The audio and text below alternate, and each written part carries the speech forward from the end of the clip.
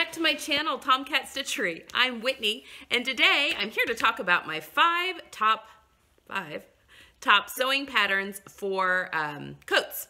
So coats are one of my absolute favorite things to make. I love making coats. I love making coats and I love making jackets, blazers, all that kind of stuff. I just find them very satisfying, fulfilling. I love tailoring. I love pressing crisp seams and using a clapper and molding things. I love sewing with wool, although not all of these are wool.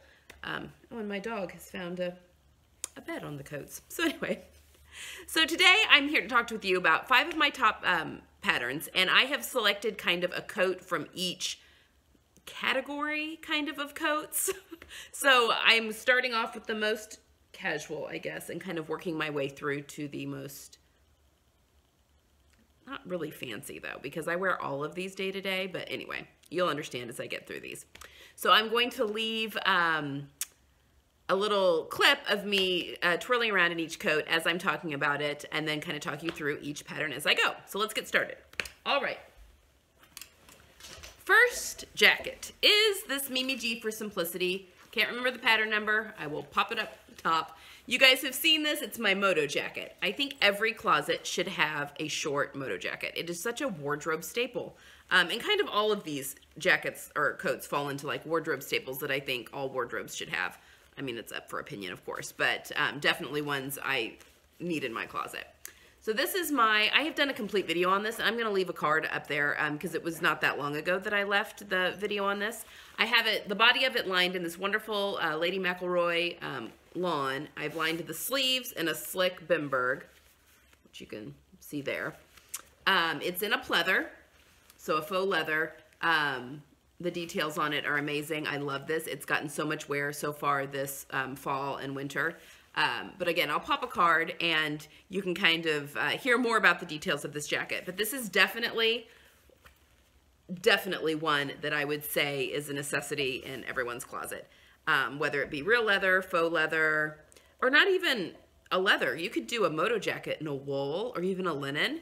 And it would be gorgeous for spring, for fall, for even if summer, if you live in cooler climates.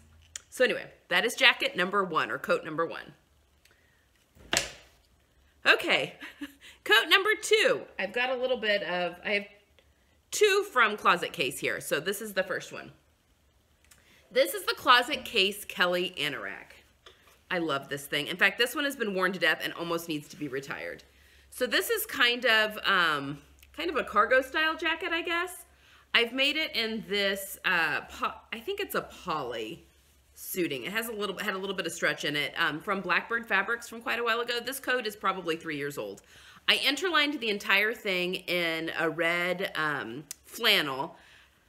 However, since I made this, she has released a lining extension pack for this pattern, and I don't have it, but I want to make another one, and I would definitely purchase it and do it that way. I would love to have like a full lining in this coat. I purchased her hardware kits that went along with the whole thing, which I would definitely recommend. It's just so much easier than sourcing your own. I have a little twill ribbon there just to hide seams since it's not lined. My Tomcat Stitchery tag. I mean, this is the coat that I like walk and work out in the mornings. It is so pilled just because it's gotten so much love. It's got these wonderful little patch pockets. I have opted for the tie at the waist that kind of cinches the waist in. This one is a little long.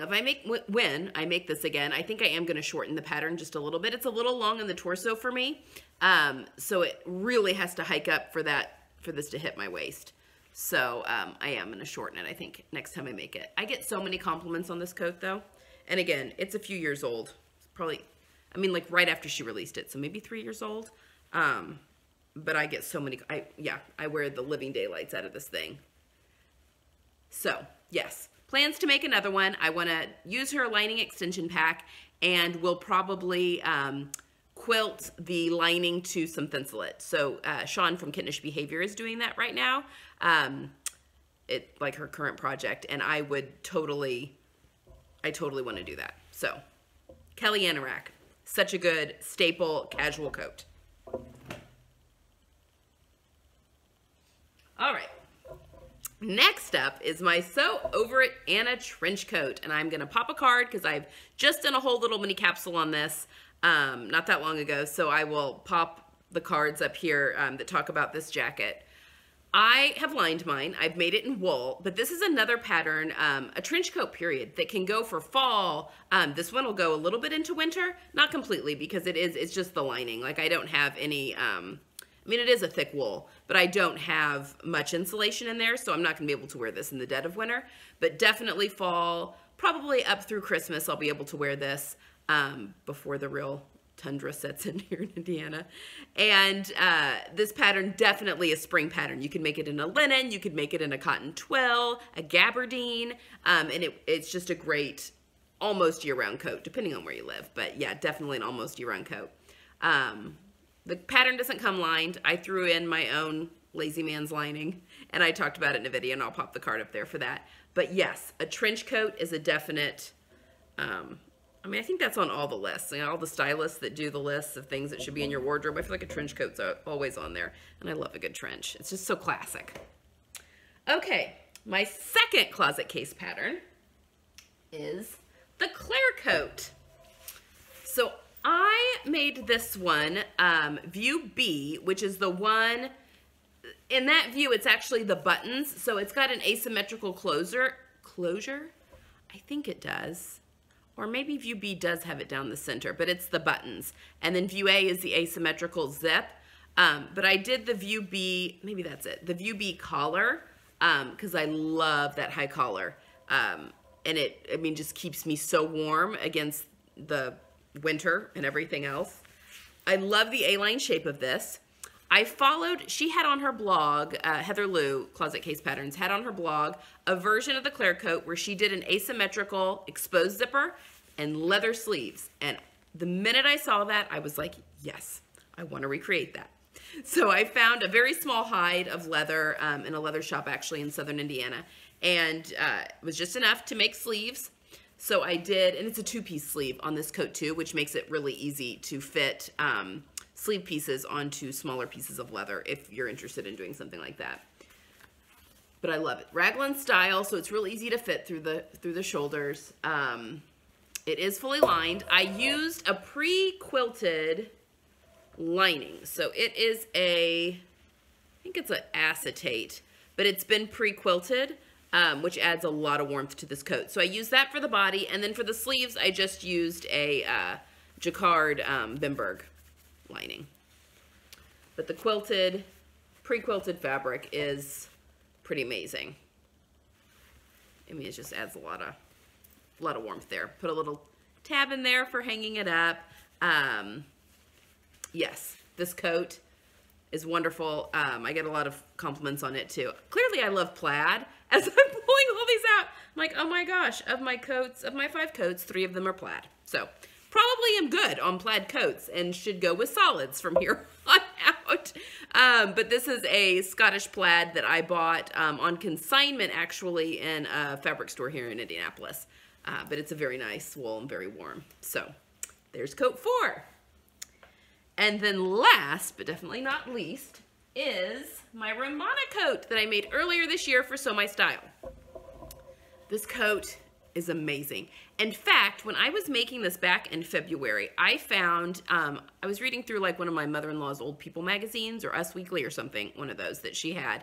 And there was a designer coat that literally was this coat. So I did it in this heathered gray wool that I had in my stash that almost looks like sweatshirting, but it's not. This is a gray wool. There's no stretch to it. So I got this amazing rayon lining from Emma Onesock, also back in February, and I believe it was even a remnant. I had literally just enough. In fact, I didn't think I'd have enough to do the sleeves. I thought I was gonna have to do that in something different, but I had enough to do the sleeves. It was one of those that I was pretty sure there's no way I had enough because it was like a yard less or maybe even a meter less than what the pattern was calling for. But like, it was like the lining fabric that kept giving, and I was somehow able to get everything out of it. It was one of those mysteries of, oh, that worked out somehow. I don't know if it's because I had to shorten it so much, because this is a long coat. On the pattern, they do not have markings for closures. So they don't, is that right? They don't recommend closures, or maybe it's an optional closure that you could do like a single button in the front. I opted not to, only because that designer coat that I saw in the magazine did not have a button, and I loved it open, and I thought I'm always gonna wear it open, so there's not really a need for a button. I don't know, I could go back and add one if I decide that sometimes I do want it closed, because it's not too thick right there. I would be able to get just a buttonhole on my machine through there with like one big button, and I may still do that. Again, I made this in February, so I didn't get tons of wear out of it before the weather changed, like maybe just a few months. So it's really, it hasn't hit its big time wearing season quite yet, and we are definitely there. But I love this big scarf. Put the big scarf with this. It's wool, so it is going to weather the Indiana winters well. And again, I have this obsession with longer lengths right now.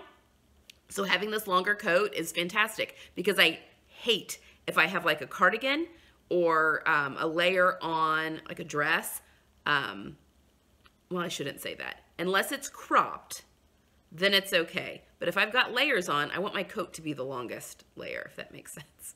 If I have like a maxi dress on, I'm fine with a cropped jacket or coat. I think that looks nice. But I don't want like multiple layers ending on my body. So if I'm wearing a longer lined cardigan like my Mimi G, I want a long coat that will cover it completely. Does that make sense? So anyway, that is my Romana, and it's going to get, I think, a lot of wear. So I think that wraps it up for my top 5, and these are the top 5 that are currently in my closet that I'm currently wearing. I've made many other coats. Some of them are no longer with me. Some of them have gone to family members and are worn by them. I have a couple of spring jackets that I've made that I did not include in this, but I mean, there are quite a few patterns that are, again, I love making coats, quite a few patterns that do hold interest to me, and one of them is the Grain Line Cascade. It's their duffel coat. Pop a little picture here up there of that. That is very interesting to me, and I would love, I think, to get my hands on that pattern and to make that up. And again, another Kelly Anorak. And I kind of want to do it in a hot pink cotton twill and quilt the lining to some Thinsulate so that I could wear it, especially when I'm out walking my neighborhood and it's freezing and I want to wear a lot of layers underneath it. I think that would work really well in my wardrobe as well. So anyway, those are kind of maybe some future plans for coats, because again, I like to make at least one coat, maybe 2 every winter. So yeah. So that's it. Those are my top 5 coat patterns. Leave a comment below. Let me know what are some of your favorite coat patterns. Maybe one I haven't seen yet. Maybe a good big 4 pattern that I really need to try. That's just a fantastic coat that you find is a fantastic coat pattern. Because again, I love making coats.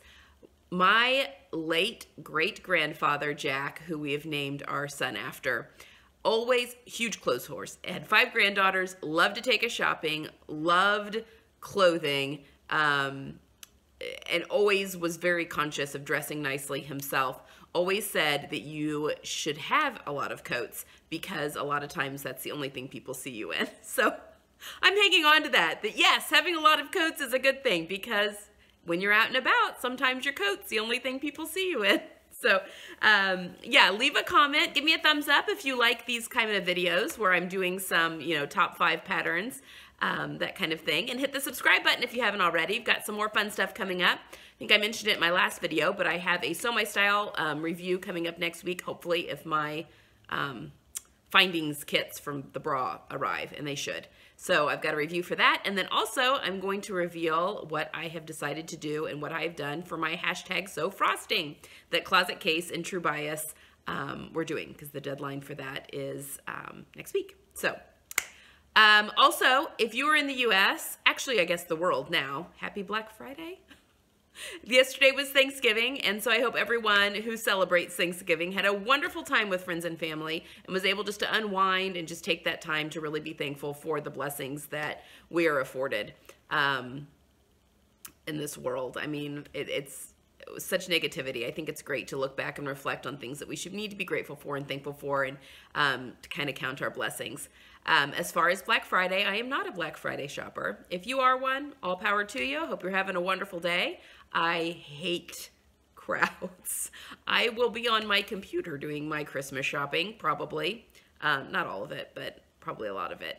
So, and probably hitting up some sewing and fabric sales, spending some Christmas money before I've received it.